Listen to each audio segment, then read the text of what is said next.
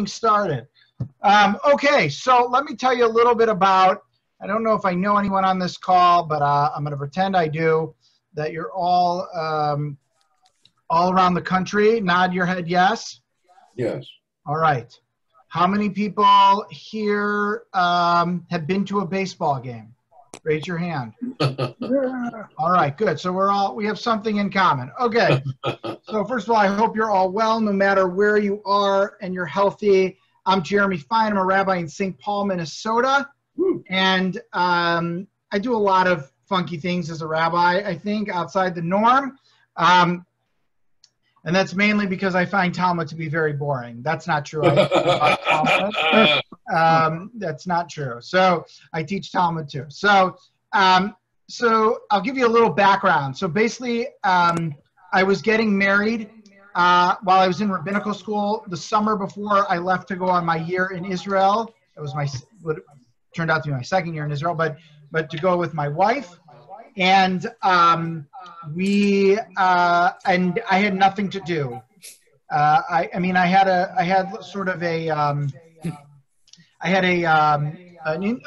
was shadowing a rabbi in Highland Park, Illinois. I was working actually for the Schechter Network. I was really not so interested in the pulpit, more interested in day school education. And so I was really had some sort of like a lot of time on my hand, and I just started this like random blog and about Jews and sports.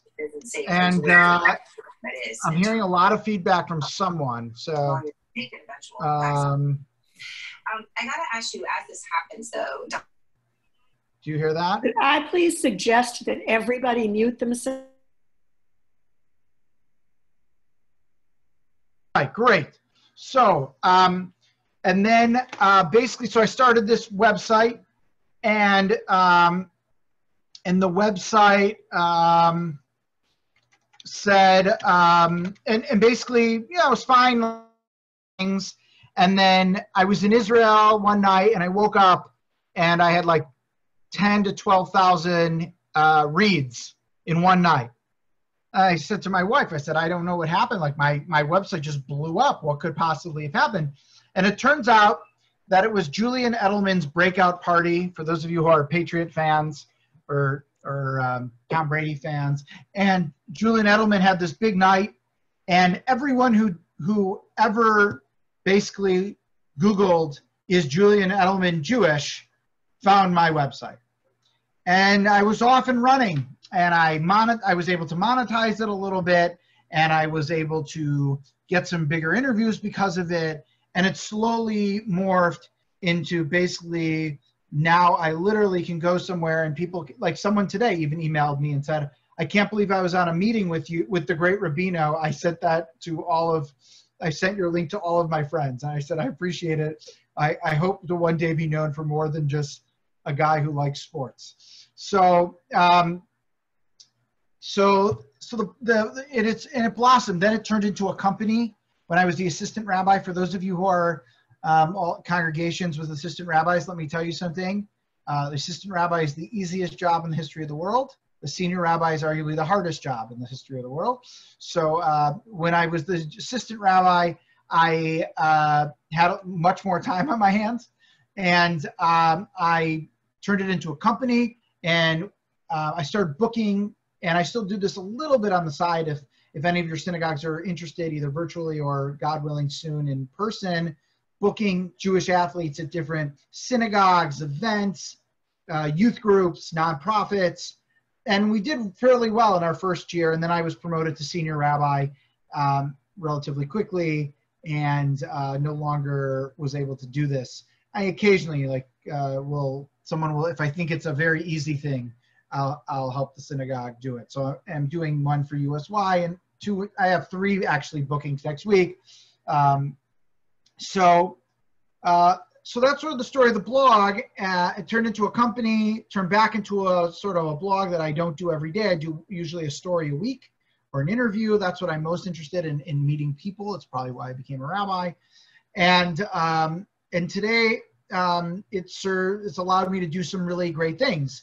I got to cover the Final Four. I got to cover the Super Bowl.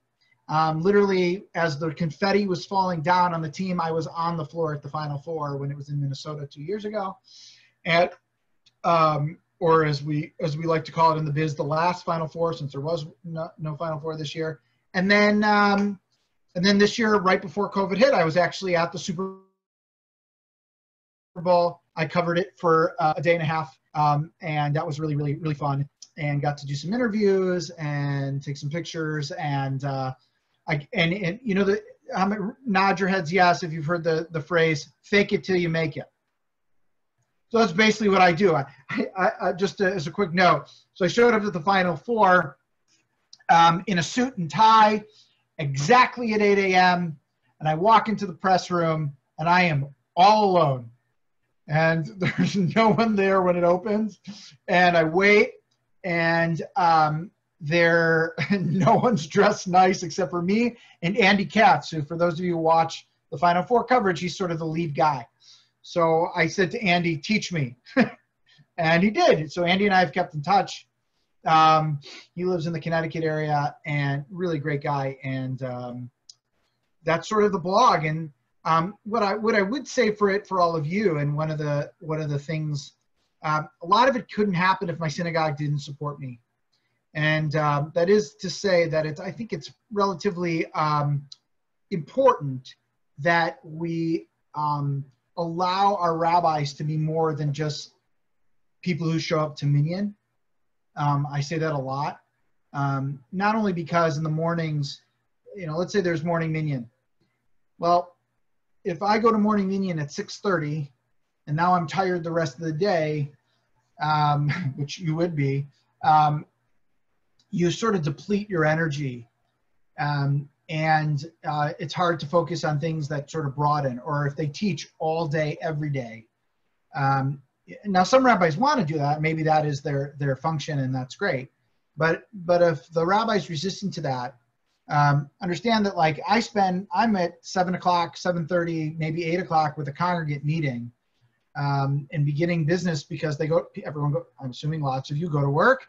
And then allowing me to follow my passions as well has helped the synagogue with resources, different connections, expand sort of our reach and our global sort of understanding of what we can be as a synagogue, as opposed to, you know, just coming to minyan in the morning, which also is important, but not the only thing rabbis, I think, in today's world do. So that has been key, that the support of the synagogue has been able for me to do that. I think I was told to tell a few stories. So I'll tell 4 quick stories. 2 are mine and 2 are from the athletes I've met. So I am imagining, since this is a group of men's club, that there are a handful of Yankee fans here, correct? No Yankee fans? Dave is nodding his head no. Harvey's saying yes.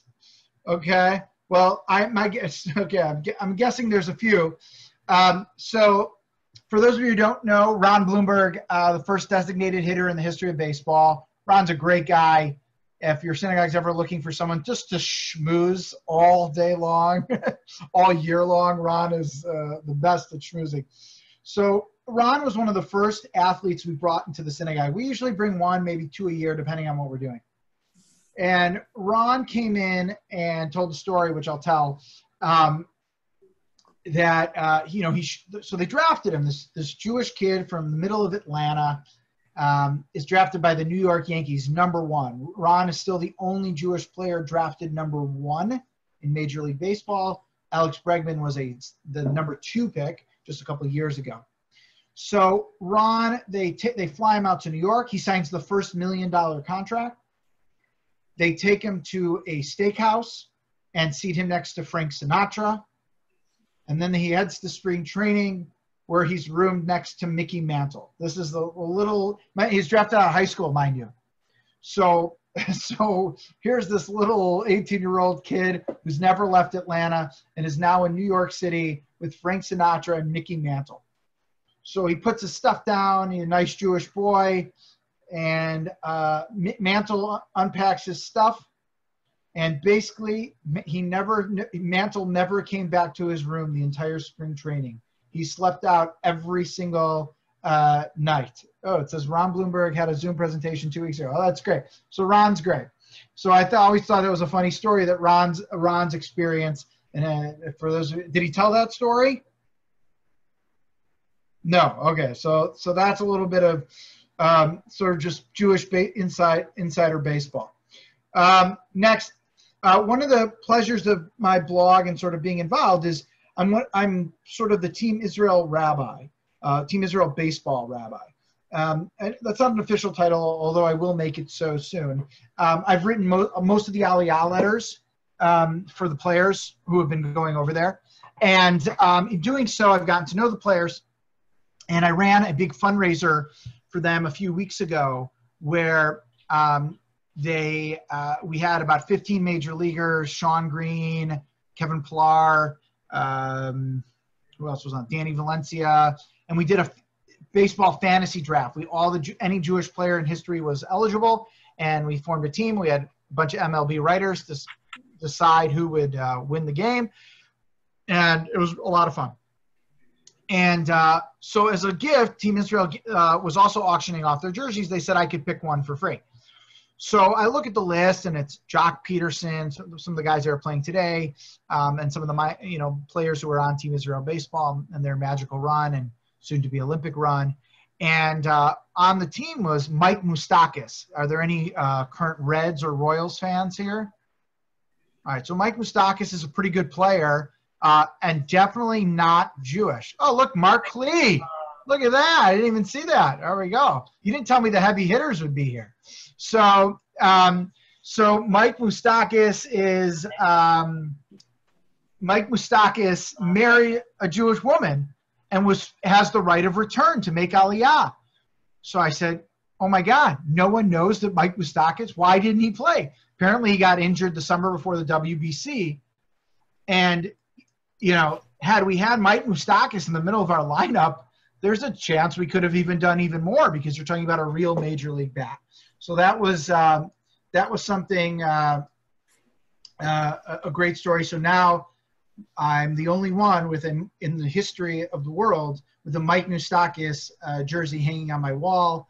If we were in my basement, which I don't get good lighting in, I would show you my collection of Jewish sports memorabilia with about 30 baseballs and basketballs and toys. And I have every rookie card of every player ever in any sport except for Erskine Meyer, 1915. It's not an easy card to come by and goes for hundreds of dollars. All right, let's see what other, I wrote one more. And then, so I'll tell you one other story, which is what we call Temple of Wrestling. Did anyone Google me before this? Okay, a few of you. Raise your hand if you Googled me and the first thing that came up was wrestling. Okay, so I see a guy named Dave is doing that. So a few congregants approached. So I'm a huge professional wrestling fan. It is my guilty pleasure. It is my escape from the rabbinate to forget that there are any serious problems. I watch these men and women fake wrestle on. So when I had some congregants, so we've been looking at how do we use the synagogue building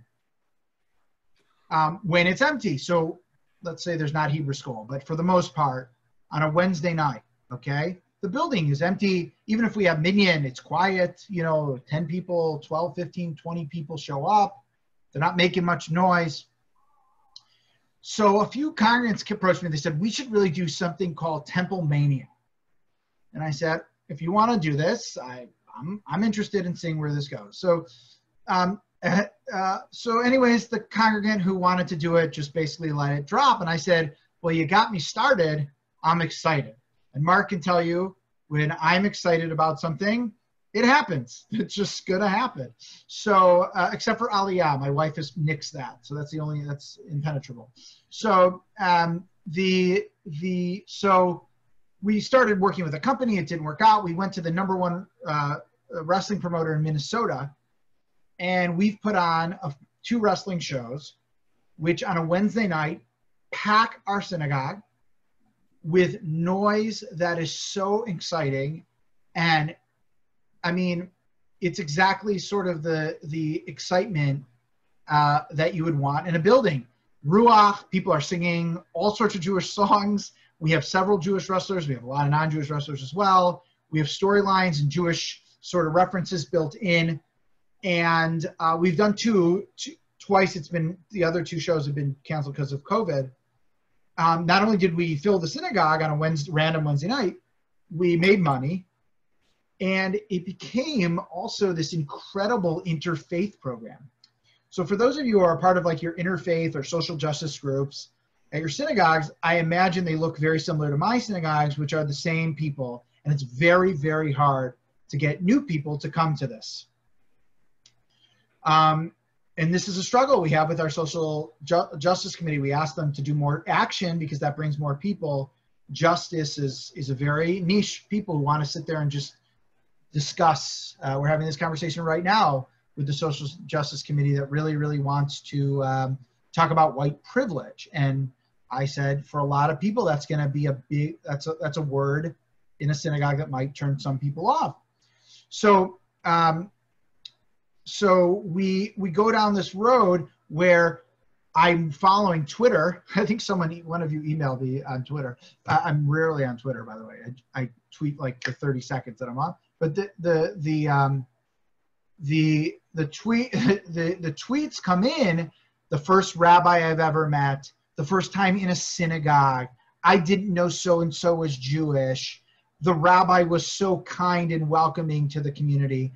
And I realized, and the wrestlers, forget about it. Certainly never met a rabbi, but they probably never, most of them never met a Jew. And I realized we took 400 people who had no intention of an interfaith program, and that's what it became. Because how many people just met a Jew for the first time and are like, wow, they're not so different than me, right? Which is something we very much struggle with in today's world. And so at first we saw some pushback, but after everyone poked their head in and saw the kind of enthusiasm, the kids having the time of their life. We had one young boy come up to his father, who's a friend of mine, not a member of our show, but they sponsor every wrestling show because they think it's the best idea. And the boy runs up to Dad and says, "Dad, can we get season tickets to Temple of Wrestling?" As if we run these every week, like it's an NBA game. So those are just some of the stories of sort of the Jewish sports world I created. There's a handful of us who sort of play in this field where we have, whether it's a website or we're involved in a Jewish sports team. We're very much, a lot of us are connected and we talk relatively frequently and try to support each other. It's a very small niche community. And if anyone's interested in getting involved in something like that, I'm happy to try to point you in the right direction. My hope was to take questions because I think that's best. I'm happy to answer questions about some of the transformation of our synagogue, how we've used sports. I'm happy to answer any sports questions people have. I'm happy to debate sports, however you guys want to feel. I don't know, am I handing it over to Elliot or to David? Again, I deeply apologize for being late. That never happens to me, and I literally have it on my calendar for right now. Literally, I should have been signing on right now. All right, David, you want to take over? Sure. Thank you, Danny. All right, so Rabbi, I really want to thank you for being on with us tonight, and hopefully we get this mix-up squared away. We're really happy to have you. I am a gigantic Red Sox fan, off the charts, as everybody knows.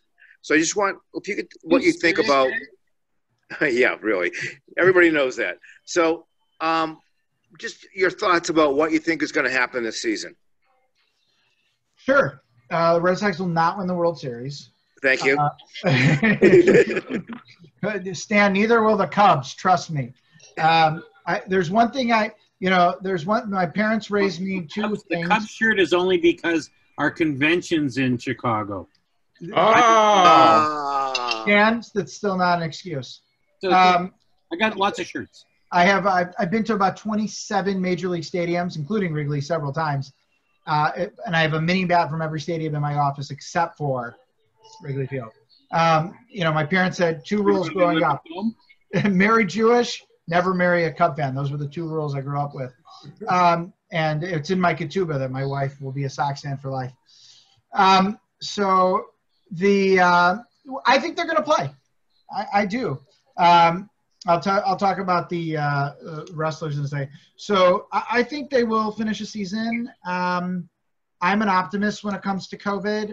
Not that like I'm optimistic about COVID. I think it's horrible, and I've been really strict with my family. We've been inside. But in terms of like, there was a number produced today in Minnesota that, and we're obviously in a different shape than every state is very different. But there was a number today that of the deaths, and there's nothing to make light of it. There have been about 1,500 deaths in Minnesota, and 1,200 of those have been either in a living facility or an old age home.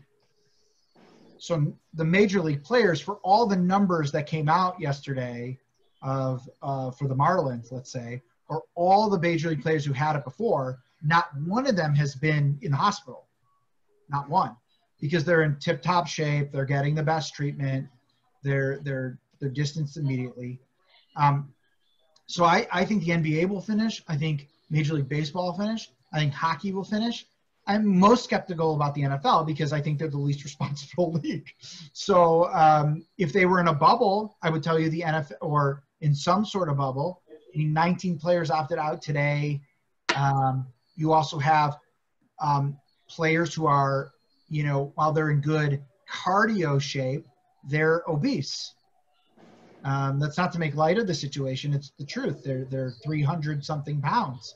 So the Bears today, Eddie Goldman, he's 3 something. He's not comfortable. And I respect that. I think as long as people are allowed to opt out and not lose their spot, I think I think baseball will happen. I think there might be pauses. I think we might end up having 30 games and then stopping for a bubble or cutting certain teams or something like that. I don't know where they would play, but like a dome. I don't know that people want to play in Tampa, but where are the other domes? Maybe Milwaukee. I don't know. All right, so go on. Yeah. So the other question I have is, who's the most fascinating baseball player you ever interviewed? Because I know you've interviewed a lot of players. Yeah, I've interviewed well over 100. Most fascinating player? Player.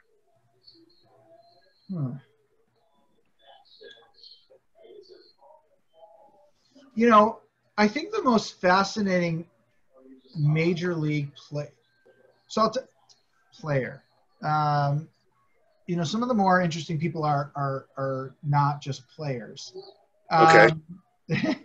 So I'm about to interview Rachel Luba. So I'll tell you the most interesting player is probably Michael Schwimmer.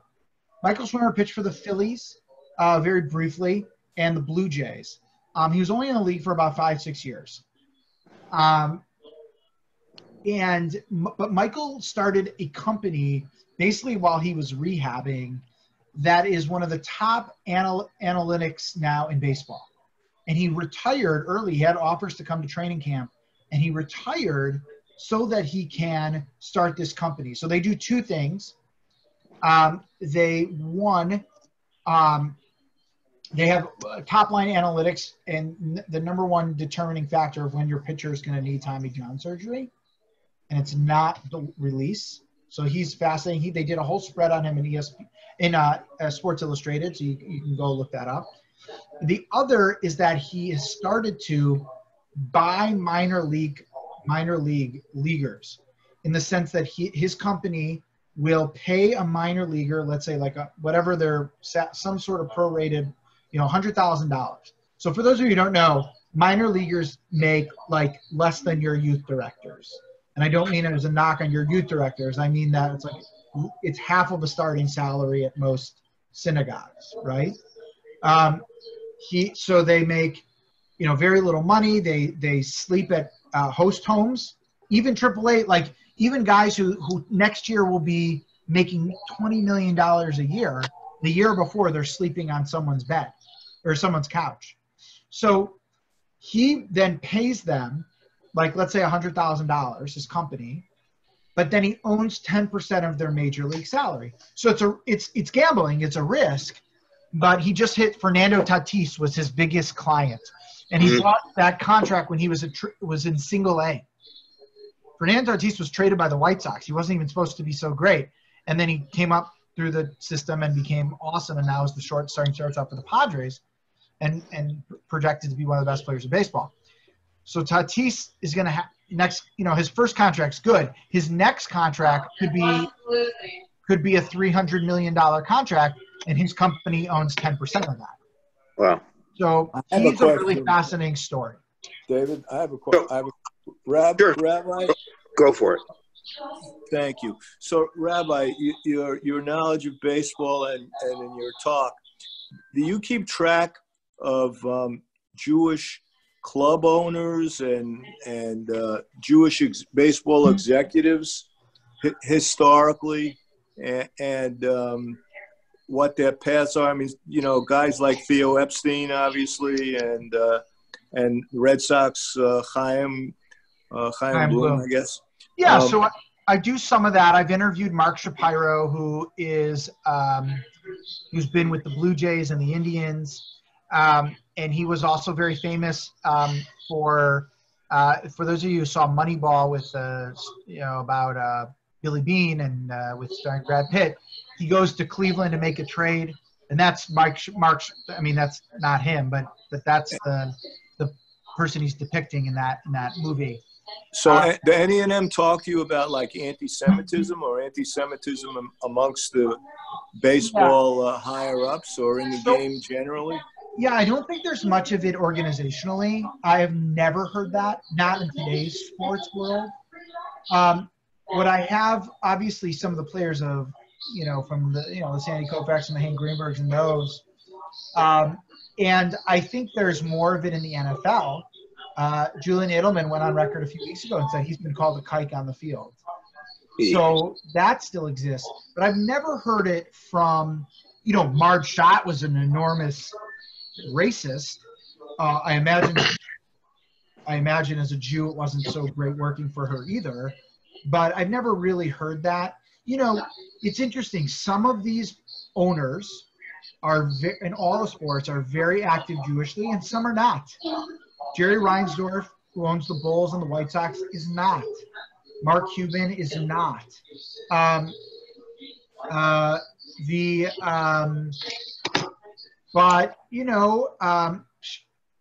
Maybe his name shouldn't be totally always excitement, but like Sheldon Abelson is very involved in this kind of stuff.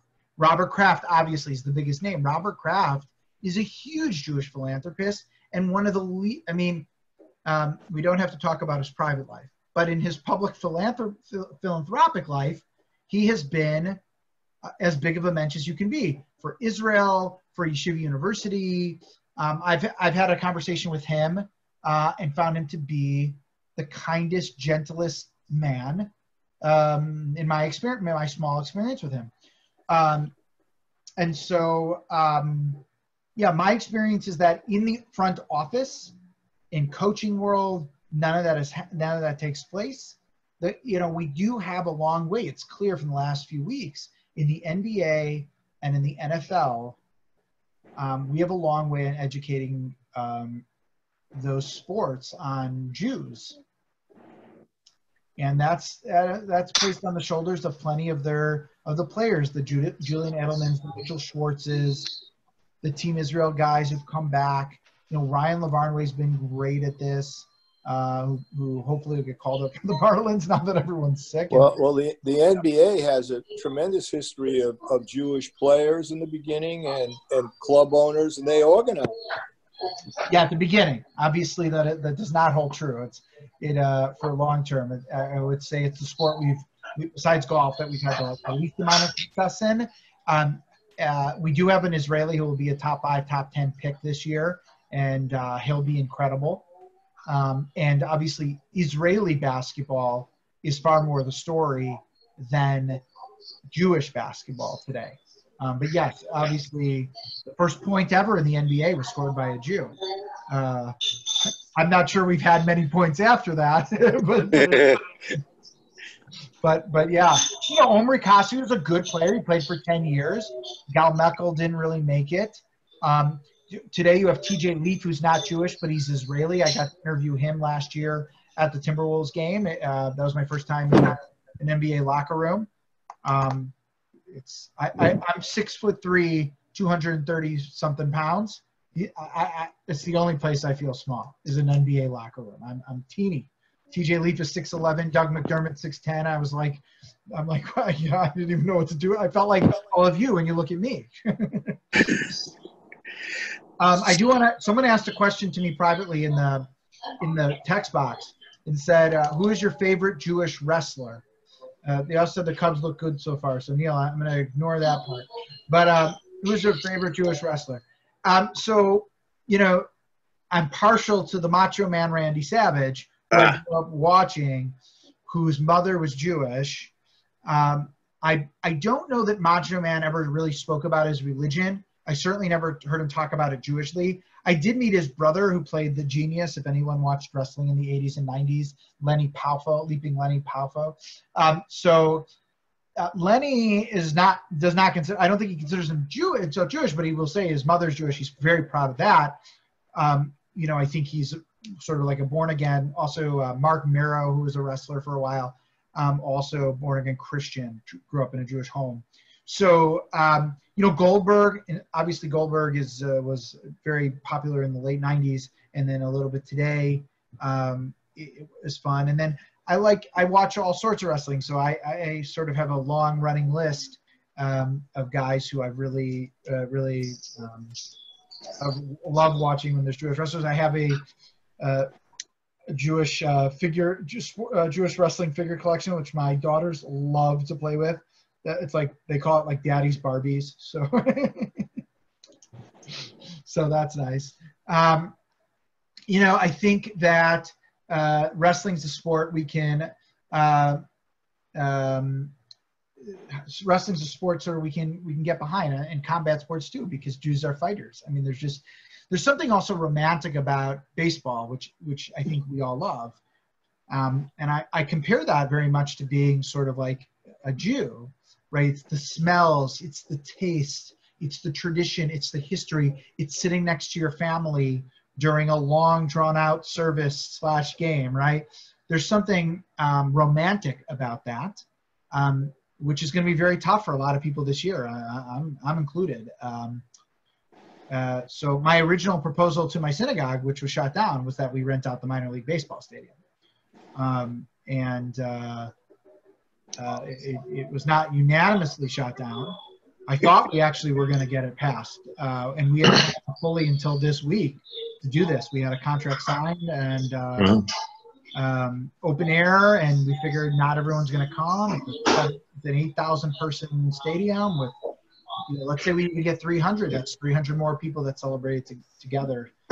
I have a question here on the side. Bill Apter is a good friend of mine. I've emailed with him. The interview has never really gone through. He's got great stories.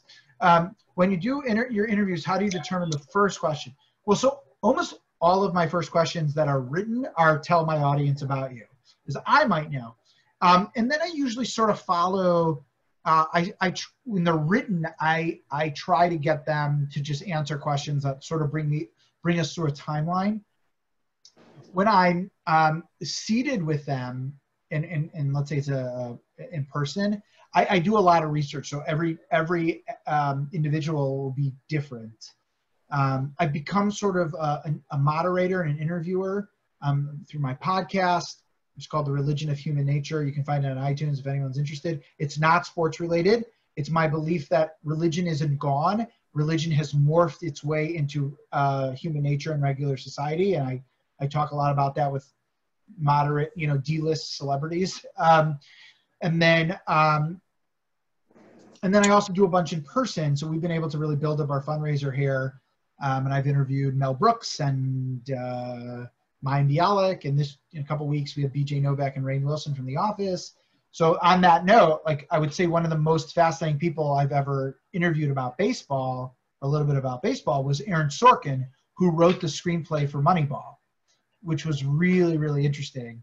He said to me, I was wearing, I always dress up a little bit for the fundraiser to match the theme. So for him, I bought an A's kippah. I'm not an A's fan, but I keep it in my Talis bag. It's my backup. And A's socks, and I had a yellow tie. So he said, you know, he says to me, Aaron Sorkin, by the way, wrote A Few Good Men. He wrote West Wing. He's literally a writing genius. And you can tell from the second you meet him, he's just in another world. Like, he just sees these things very differently.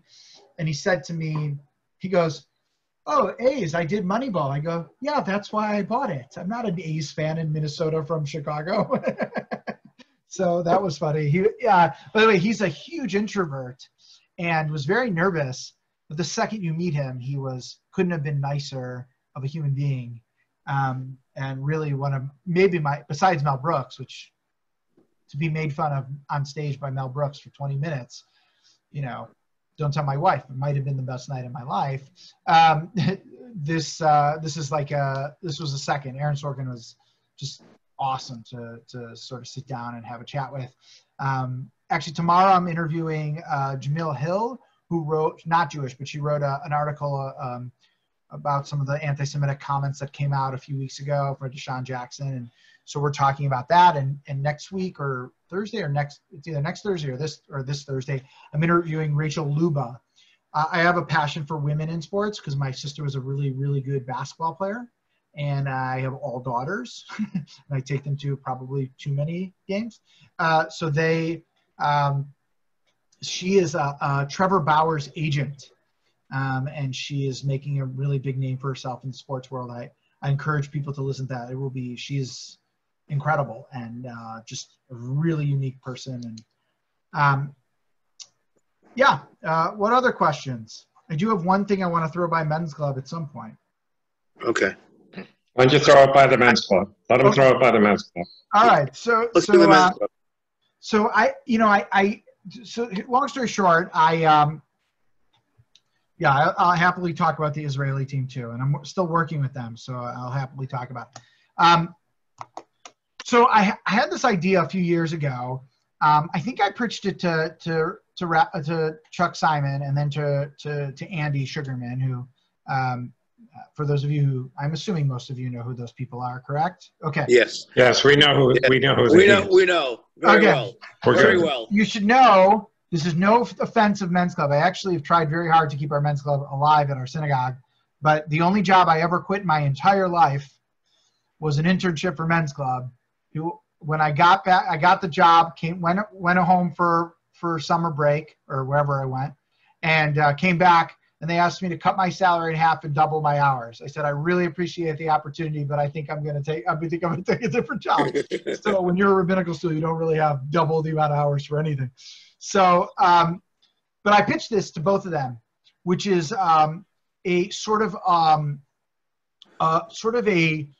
in the vein of like some of these spring trainings, but not baseball specific, where we tried to get a lot of men's clubs or men's groups, maybe some prospective men's clubs, to come together for like a gigantic sports Shabbaton, where the whole weekend is like a Maccabiyah of some sorts. Not everything's basketball and baseball. There's trivia, there's other ways to get together, and each we all buy in, and each of the men's club groups that brings a team, I don't know how many people that includes, gets like a former, or maybe every two teams shares a coach, basically from a former player, and they have sit down talks at night, and I moderate the interviews, and we do like a whole big sports weekend. I'm a big still believer that, and I hope I don't ruffle feathers. I still believe that there's a place for like sports and beer in men's culture. You're good. You're good. So, or scotch. You got the right group here. You got the right group. Yeah, you hit the group.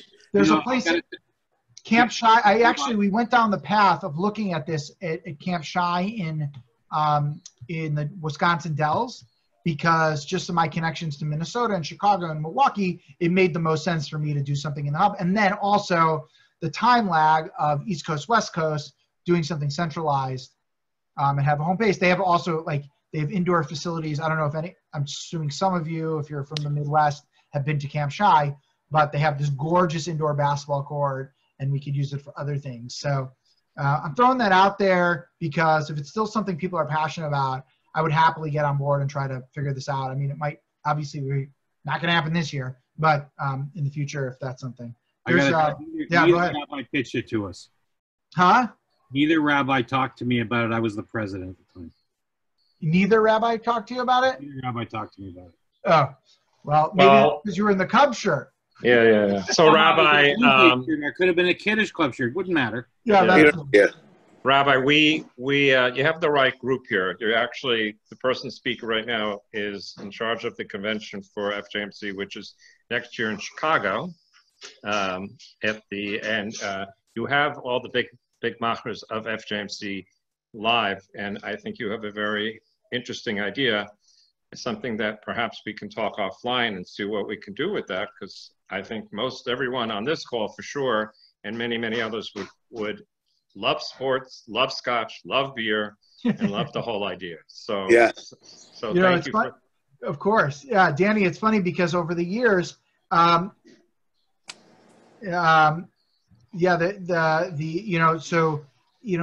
a long time, I kept hearing the men's club, like, let's try this and let's try that from either national or whatever, from other rabbis, and I was like, maybe it's just my synagogue, but like we did a manly men night, basically, where it was a guys night. And we had a poker tournament going on. We had a guy, a beard guy that came and trimmed beards. Everyone got a cigar. We had scotch taste. We had a scotch table. We had a guy. We happened to have a family that owns a men's clothing store, like an old school with like a tailor. We had a tailor come in and fit everyone, and we had 20-year-old guys and 60-year-old guys, and I was like, clearly this is what people want. I mean, the age range, we can't get that for anything else. And I mean, people who would have never cross-pollinated in our synagogue, father, sons, and we just stood back and were like, amazing. And all these people, by the way, a lot of these people love the wrestling. I mean, a lot of that space, and by the way, we don't serve booze at our wrestling. I just want people to know it's a very, I mean this seriously. We make it very clear to the kids that this is fake, and we are very fan friendly. Like the wrestlers, talk to the kids, and we have like a guy dressed up as the Super Thunder Frog and all sorts of stuff. So it's not like just WWE destroying. Like the Hanukkah Havoc, I threw out presents. We did Mitzvah Mayhem was the other one. So yeah, do you want me to get to some of these questions in the chat, Danny? Sure. Okay. Yeah, sure. Yes, do. Okay, so one was my thoughts on Team Israel and where it's headed. Team Israel baseball is headed in the right direction, mainly because it quickly brought responsibility or visibility to the game, and that got interest of the country. And there are obstacles, though. First of all, Europe is trying to block the change the rules, basically because Israel did well, both for softball and for baseball, of Americans playing. Not necessarily for the WBC, because that would hurt the MLB, but for the Olympics. It won't be blocked for this coming Olympics, but just so you know, the women's softball team was one run away and lost in the last inning by one run. So are they doing that because of anti-Israel sentiment, or because we don't know? I think that's TBD. Obviously, I'm starting to help Team Israel softball a little bit, and our antennas are up to see what's behind that. It could just be that they lost, right? Which is fair too. Everyone's looking for an edge. So if that rule comes into play, Israel will be in a better place than it was 10 years ago in baseball, but it won't be the same. And the Jewish pride won't be there as much, because some of these guys who go over at the end, like Kevin Pillar's already committed to playing in the WBC at the draft. He announced that live. It was really cool. So then, by the way, that's on my YouTube page. Anyone can watch it. It's long. but it's kind of cool. Alan Dershowitz pops in, Kevin Pillar pops in, Sean Green pops in. I mean, it was a fun time. So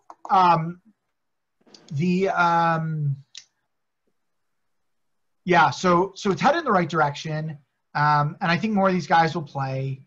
Ian Kinsler's planning on playing in the Olympics. Ken Pillar's in the next WBC, and their biggest issue is always going to be pitching, because we just don't have.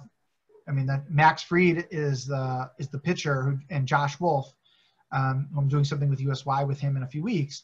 Max Fried and Josh Wolf are really our hopes to potentially, win. I mean, if Josh Wolf turns out to be who he was drafted by the Mets in the second round, and Max Fried continues to be as good as he is, and you have two frontline pitchers going into the next two WBCs from now, I mean, yeah, you're going to compete, as anyone knows, with two great pitchers at the top of it. So, and the game of baseball is picking up in Israel. It just takes time. The money isn't always there. Not everyone gets it. It's a total re-education.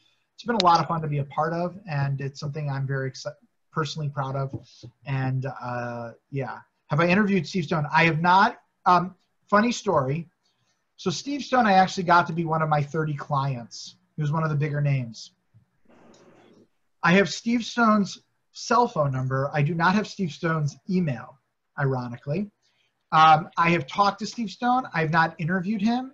I have met him. He has signed a baseball for me, but I've not interviewed him. Good guy. I love him as a TV analyst. I'm obviously biased because he works for the White Sox. And he was a very good pitcher. He's probably, second, third greatest Jewish pitcher of all time. Obviously, number one was Jose Bautista for the White Sox. No, Sandy Koufax, obviously. I've never interviewed Sandy.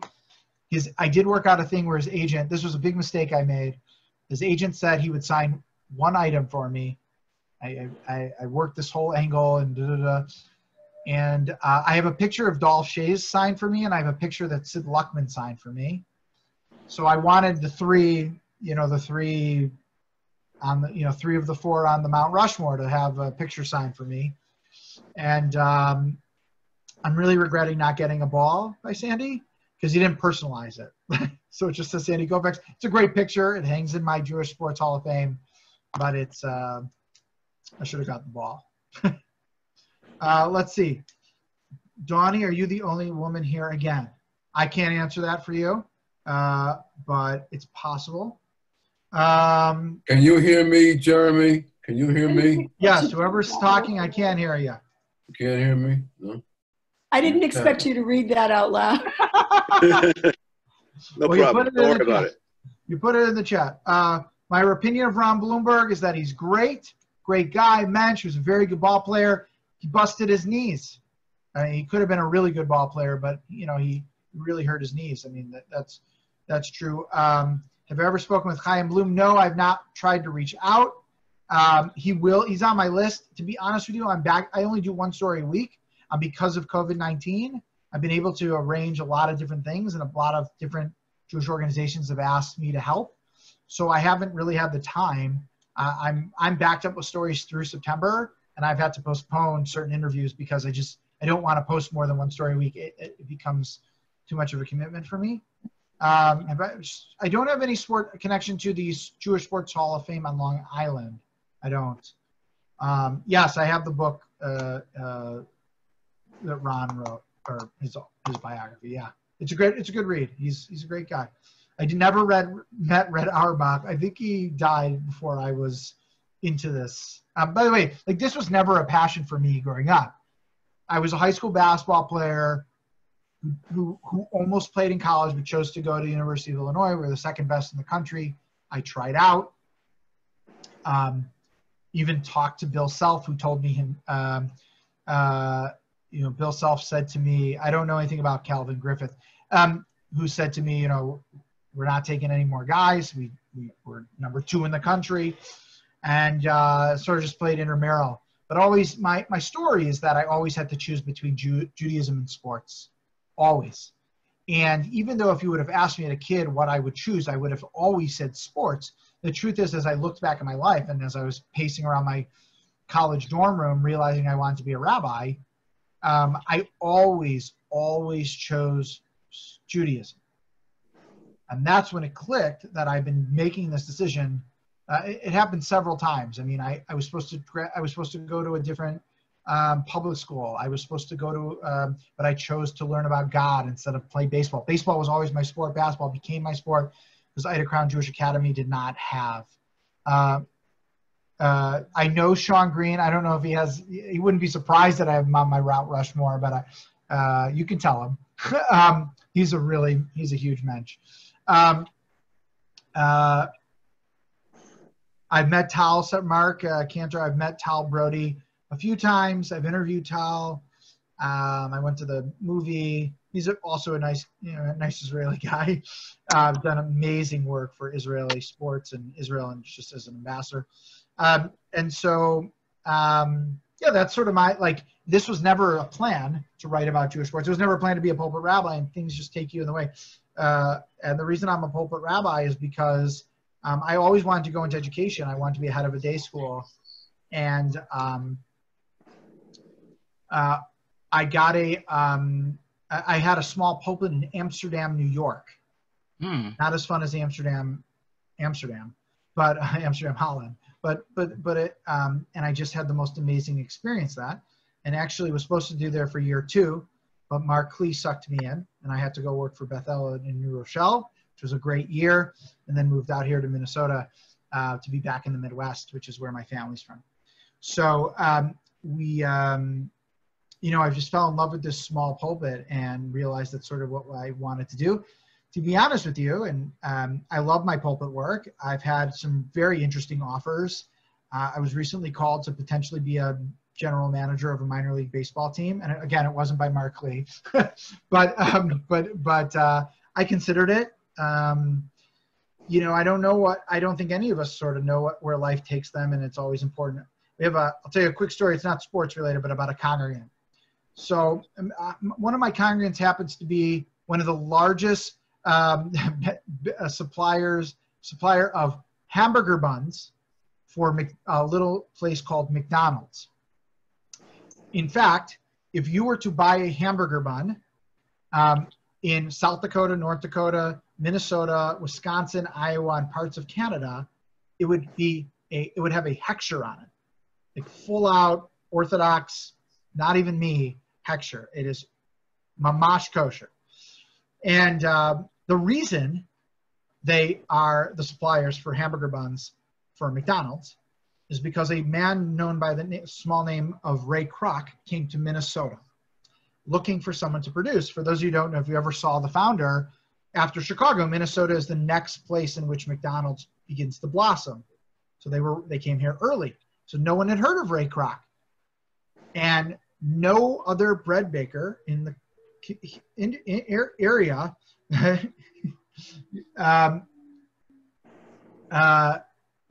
none of the in the area would take the meeting. And this man said, I'll take a meeting. You always take a meeting. He took the meeting, and in that he has still to this day a handshake deal with Ray Kroc, supplies all those hamburger buns. And I learned very quickly in my rabbinate, you always take the meeting because you just don't know what will happen. Maybe one day a major league team will call me and Chaim and I can have lunch together. What are you doing? Mark, the pay was less than my rabbinic salary. That is true. It wasn't, if I was right out of school or even just graduating rabbinical school, I would have considered it. But yeah, now it would be. We never paid much, and that it's never changed. This was it wasn't officially minor. It was independent ball, so they can do certain things differently. Well, no, they actually have less wherewithal than we did in the minors because they were paying their players too. We didn't have to pay the players. That was done by the major league affiliates, so they even had it tougher. Well, I mean, maybe, but what they were offering wasn't. It was respectable. It just wasn't. It would have been a family mistake. So Rabbi, yeah, I have a question. I think that would interest this group. So one of our struggles at FJMC and in many of our clubs is attracting younger guys. If you look around the room right now, well, Donald Miller is at least 27. I don't know. Okay. So besides Don and Stan, and Dave. And Dave, well, now David's actually half dead. So I wouldn't count. We all are. I wouldn't count Dave. But if I were my son, who's 30, who works for the Red Sox, I would be very attracted to someone like you on the pulpit.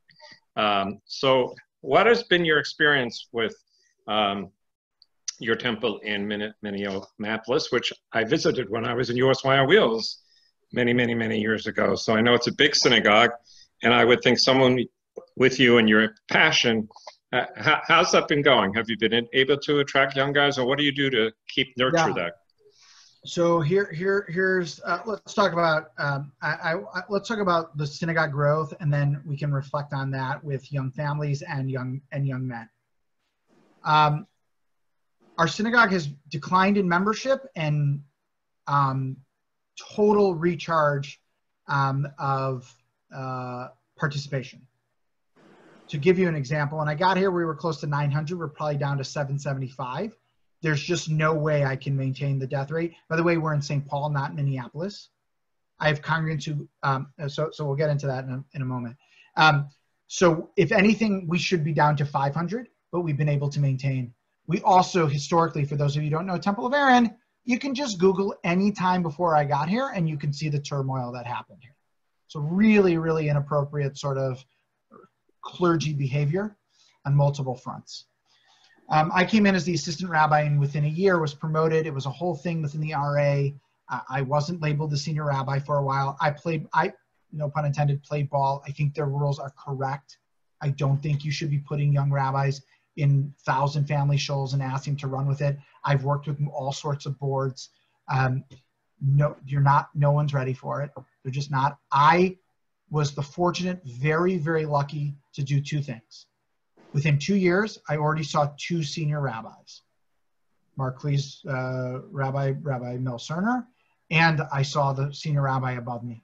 So I was able to learn from 2 very quickly, which most are not. Because if you just come right out of school, either you don't have someone in front of you, or you learn from 1. Number 2 is I have sort of a natural business background or theory, which has helped very much. But the most important thing is that my president was also the head of HR at Target. Not Target the store, Target headquarters. And she is my mentor. There is nothing this person cannot work through. So her and I, she is my work, she's just amazing. So to have her guide me through all the little things that would have been a stumbling block for almost anyone else is very, I was the right person at the right time with the right energy. So to give you an example of our growth, when I got here, 25 people on Shul on Shabbat.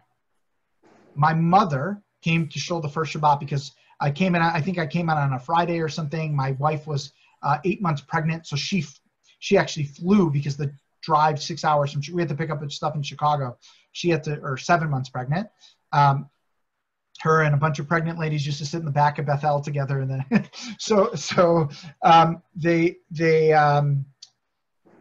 that was so we got here. My mother looked at me and she said, "You will not last 6 months here." And I said, "Mom, give me some time. It's my first Shabbos. Give me some time, okay?" Coming from Bethel, where there were 200 people at Shul every Shabbos at least, that was no kiddush. There were stale Pesach cookies out. That was it. The service was drawn out. We had an old choir that was just respectfully abysmal. Wonderful, wonderful people, and in their prime, I'm sure, great. The cantor was singing old show tune. It just did not speak to anything my generation's interested in. If we fast forward now, we get anywhere between 125 to 150 people at Shul on Shabbos. Which is, I'm sure, a growth that most of your synagogues would love, extra 100 people. And it took a lot of hard work and a lot of change. My synagogue followed me. They knew that if they didn't, they would die. I think I don't know any of your synagogues besides Mark's. I think most of you don't know that. If your synagogues are declining, it's not trying to get young people to do your old traditions. It's about finding a way to improve those traditions and making them relevant. I'm also one of the most traditional rabbis in the country. We are one of the most liberal synagogues in the country. So, you know, I stand toe-to-toe with Rabbi Shook at Bethel in New Rochelle as one of a handful of people still refusing to Zoom on Shabbat. Okay? So just that's an experience that I don't think that's the answer for our movement. And I don't know, I will give in probably before David, but I have been taking a lot of heat for that. So it's not just sheer numbers. It's about how do you improve the things and excite the things. Sometimes your rabbi is your thought leader, not always. And that's why I sort of made that, I speak a lot, I'm an extrovert, but the comment about minyan is that I've looked at other shuls, and the first question they say to me is, okay, we have Monday morning minyan, da-da-da-da-da-da-da. And I said, well, if your rabbi is at 6:30 morning minyan, when is he supposed to meet with people? If your rabbi's at 6:30 morning minyan and having board meetings till 9 p.m. at night, when does he or she see their family? When does he or she meet with people to create relationships and with new organizations, or take care of their health and all sorts of things? It's just, it does not match. The programs need to be there. So, and then a lot of it is energy. So the growth of our Shabbat morning allowed for young families to see us as a new viable option. Then we started investing in those young families. I've taken 3 young families to an almost fully sponsored Israel group, to Israel 3 times. And we've only taken 1 full synagogue trip since then. So does that bother some of our older members? Yes. But in the long run, these members all come to shul and they're all now solidified to the synagogue forever. So you have to really weigh your process. And listen, I throw this out to any of you who are in a conservative synagogue. And this is not to step on the toes of any of your rabbis, but all of you can email me. This is a really bad time because I'm rewriting High Holidays for the first time in my life, as all of your rabbis are. But I do my best to make time for any synagogue in the country that I can, because I believe deeply in our movement. I also think the greatest thing that ever happened to the rabbis was the professionalization of the rabbinate. I also think it's the worst thing because we threaten our rabbis with their jobs. And I would tell you the biggest problem in the conservative movement is our leadership. And part of that is because your rabbis, whether they tell you this or not, are petrified for their job. And the reason we've been successful is because not for a day did I believe that this is the only place I have to be. A lot of your rabbis, especially if they've already moved once, and I don't mean inside the same city, but I mean like across the country, they're scared. They'll never admit it to you. They are scared. Because none of you want to pick up your family at 47 or 52 and move your family across the country. You don't. And so they will say yes to everything you say. And if your rabbi is saying yes to everything you say, you should know right then and there that you guys are off the track.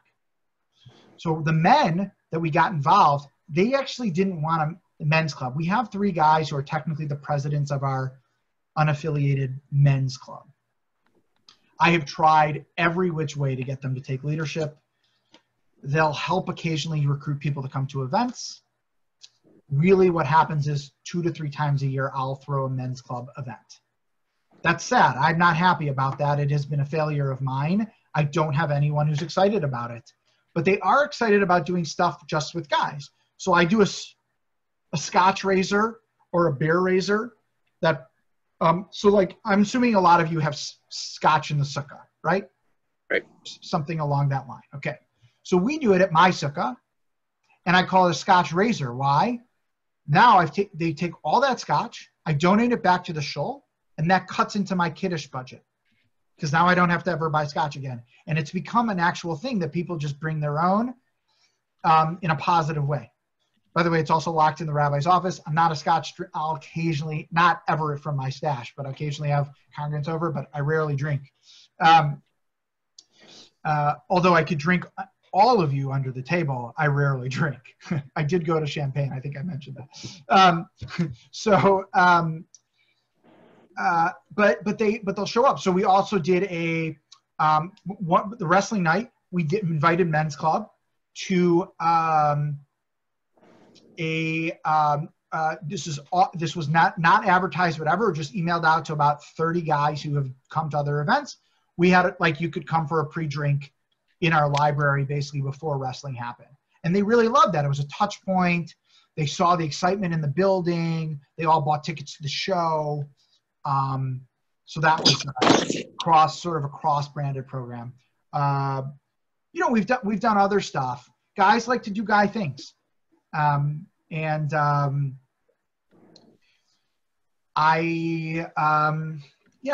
Listen, I have other ideas for how Men's Club could be.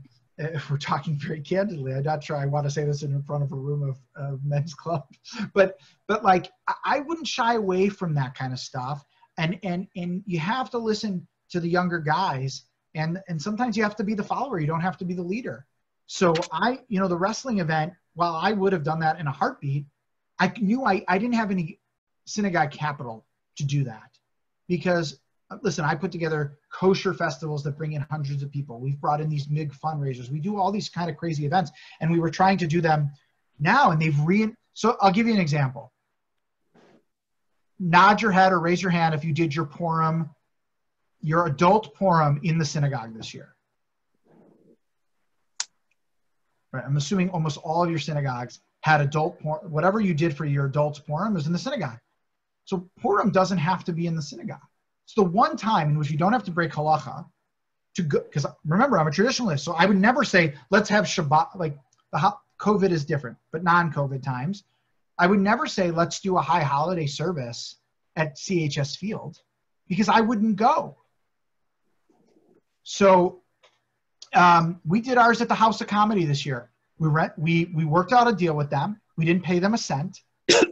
We read Megillah on their stage, and then we had comedians do it the whole night. It was amazing. People who never come to Purim in the last 30 years told me it was one of the best programs they've ever been to. The comedian was perfectly filthy, and I had a few jokes that landed, which I was pretty proud of. Stand-up comedy is like the hardest thing in the world. And we did a Q&A, and we did the best we could with kashrut for the menu. And we come up with really interesting branding ways to bring in new people. So it's really about a creative niche, and you got to find out who has that. And it's not about who thinks they have that, but you'll see who's running a program that people are coming to. Who are the social connectors? So with the young men, I think that's true too. They don't want programs geared towards older congregants, and they don't want a room full of older congregants. They want to see them, just like you want to see yourself there. They want to see themselves there. So would you, so Danny, I would say to you, find that one or two who speak to you, and they have to be social connectors. They probably should be the people sort of in your synagogue who are excited about it, who can bring 10 people.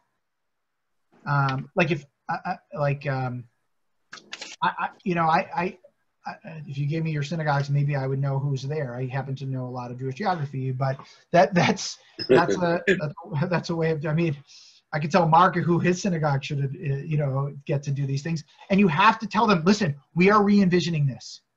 The best thing my synagogue, and the reason they got me to come out to St. Paul, because as you can imagine, like St. Paul was on our short list, but like we had some bigger cities ask us to come to their synagogue, my wife and I. But what they said to me was, we want to give you a blank canvas and all the paintbrushes you need, and we want you to paint your masterpiece. And I said, that's awesome. How can I turn that down? Right? They weren't offering the most money. They certainly didn't have the best city. I don't believe they were the biggest synagogue. They might have been the biggest synagogue. I had a senior ahead of me, and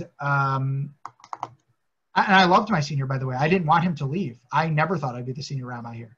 The plan has never been to stay in St. Paul this long. But when they give you when they let you paint your own mural, that's enticing for young rabbis, especially for me, as someone sort of very grounded. I believe very deeply in the conservative movement, hardcore. I believe in it. I also believe we've made a lot of really bad mistakes. I'm a Jack Wertheimer guy. That gives me any sort of insight. Like Jack and I see this very similarly. He just happens to be a scholar and able to write about it. So that's great. So Rabbi, thank you so much I know we started off half an hour late, but this was very entertaining. I wrote you an email already that I'll circle back with you on Friday, and we'll talk about lots of possibilities.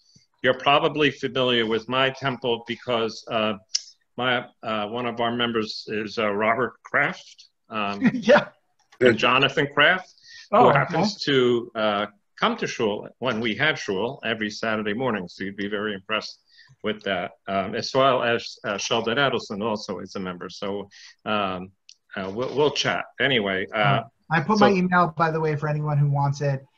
You can check out my stuff online, and then really, I'm happy to that's help great. With all of you. Okay, so David Kravitz put this all together.